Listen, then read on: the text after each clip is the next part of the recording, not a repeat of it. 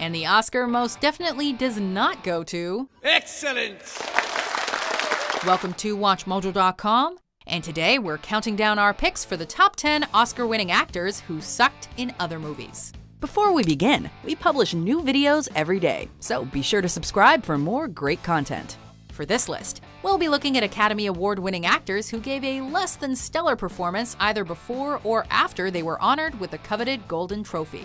However, we're only selecting actors and actresses who won Oscars in the acting categories. Wait, we could have a problem? No. So, fans of Ben Affleck will be grateful to find out he's dodged a bullet here, as he's only won Oscars for writing and directing, not acting. I think my story is the only thing between you and a gun to your head.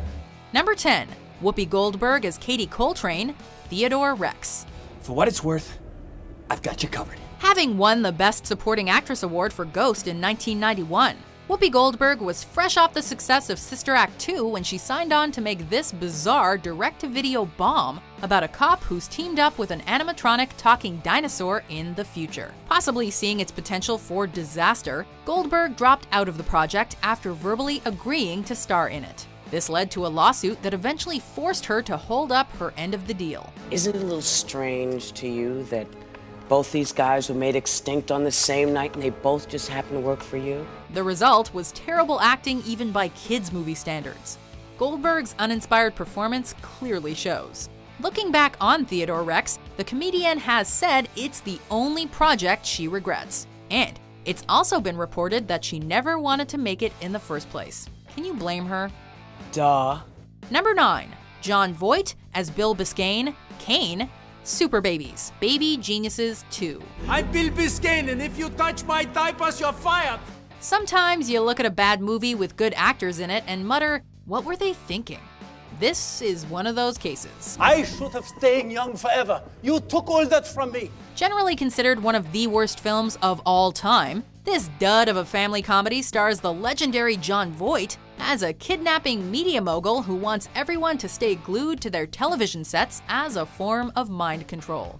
The sequel to Baby Geniuses sees Voight deliver a performance full of hammy acting, accompanied by a horrible Nazi-esque German accent, and tasteless jokes aplenty. I may not understand your language, but I know what you're thinking. It's hard to believe this Oscar winner agreed to take part in a project like this. That's why I feel so bad that I had to make it any harder for you than it already is. Number 8. Natalie Portman as Padmé Amidala, Star Wars Episode 3, Revenge of the Sith. Anakin, you're breaking my heart. We may be able to chalk this one up to bad screenwriting. Although a worldwide success, George Lucas's final installment in the Star Wars prequel trilogy is rife with terrible acting and melodramatic lines that would make even the angriest rancor laugh. Unfortunately, Natalie Portman isn't safe from the criticism as Padmé Amidala, the secret star-crossed wife of Anakin Skywalker. I don't believe what I'm hearing. Obi-Wan was right. You've changed. Despite Portman's best efforts to bring as much depth and emotion to her character as possible, the clunky dialogue and her over-the-top emotional reactions make for a performance that falls short of glory, though she genuinely does look like she's trying her absolute best to work with what she was given. So this is how liberty dies. With thunderous applause. Thankfully, Portman redeemed herself 5 years later with a career-defining performance in Black Swan. What happened to my sweet girl, huh? She's gone! Number 7. Al Pacino as himself, Jack and Jill. Everyone wants my Dunkachino. Can't get enough of my Dunkachino. Sometimes playing yourself is not the best way to go. Already a household name in the art of yell acting, Al Pacino took on the role of, well, Al Pacino in this disastrous comedy co-produced, co-written, and starring Adam Sandler. It's amazing the way you stick up for your brother. It's just... Sounding more like a Pacino imitation being done by Adam Sandler, the Oscar winner outrageously overacts his trademark traits in an uncomfortably awkward performance as himself. Wow! Al Pacino! It's not Al anymore. It's Dunk. Dunkachino? Critics' opinions were split on whether Pacino's performance was a genuine act of parody or a downright joke that was taken too seriously. You'd think it, but oddly enough, I don't. Meanwhile, most critics bashed the film as a whole, and it won in every category it was nominated for at the anti-Oscars, known as the Golden Raspberry Awards. This must never be seen by anyone. Number 6. Christoph Waltz as Benjamin Chudnofsky, the Green Hornet. Okay, how do I pronounce your name? Tchaikovsky? Chudnofsky. After wooing the world and winning a Best Supporting Actor award for his breakthrough role in Quentin Tarantino's Inglourious Basterds, Christoph Waltz became a heavily sought-after star in North America.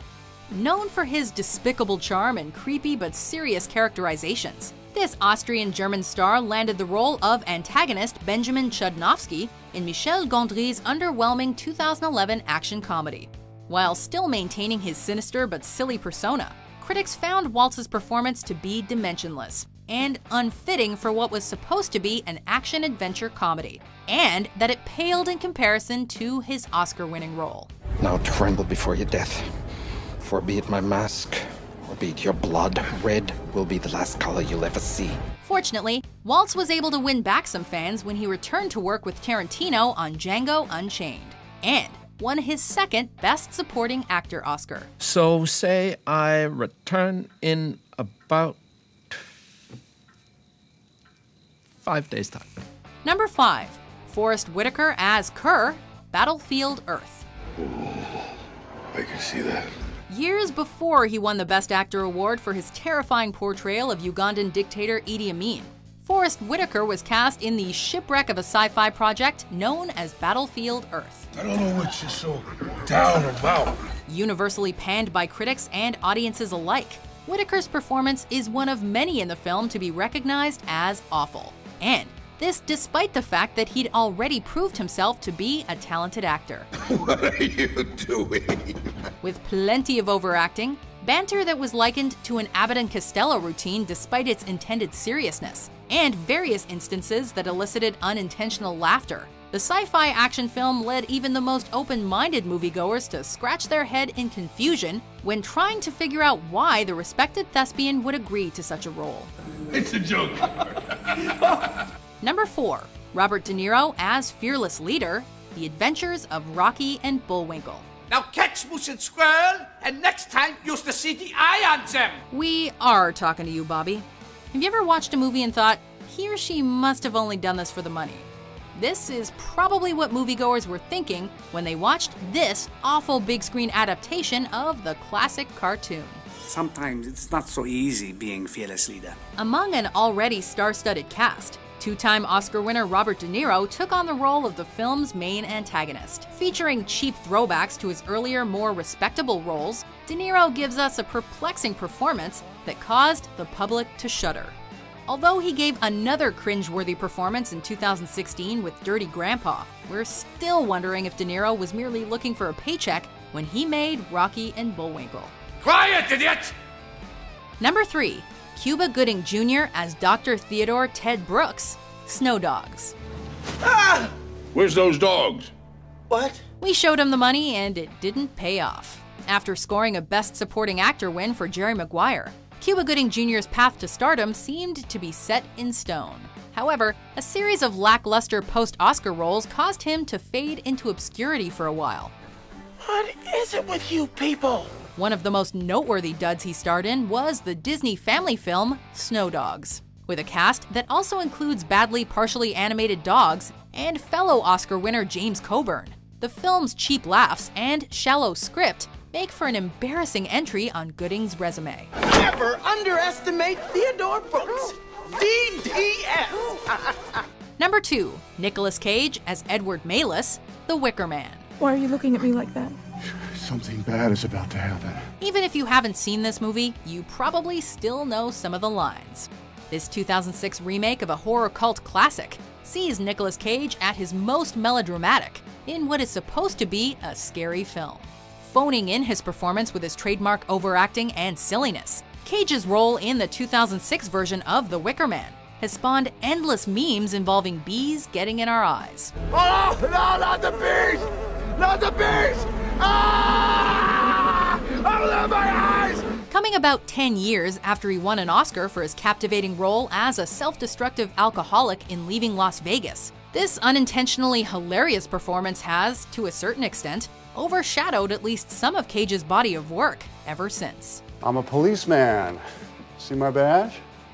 Before we unveil our top pick, here are some honorable, or in this case, dishonorable mentions. Your Grace, I understand you were close with Bronwyn Fellworthy. Yes. I will harvest that planet tomorrow before I let her take it from me. You must have some big balls coming in my face. Like that. Number 1.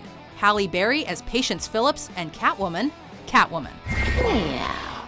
It was just what her career needed. Okay, not really. After winning an Oscar for a brave role in 2001's Monsters Ball, Halle Berry was cast in the lackluster Catwoman film. Catwoman. You heard of her? Oh, yeah. Focused more on sexiness than actual plot development, the superhero film was panned by critics and audiences alike for its poor screenwriting, lack of in-depth characters, and weak acting. Ever since its release, Catwoman has been labeled as one of the worst films ever made. And it was even nominated for multiple Razzie Awards. Game over. Guess what? It's overtime. Among those nominations was a Worst Actress nod for Berry herself. In a show of humble tactfulness, Halle Berry, Oscar in hand, accepted the award and gave a great thank you speech. Hey, at least she had a sense of humor about it. Thank you, guys. Thank you so much. Do you agree with our picks? Check out these other great clips from WatchMojo and subscribe for new videos every day.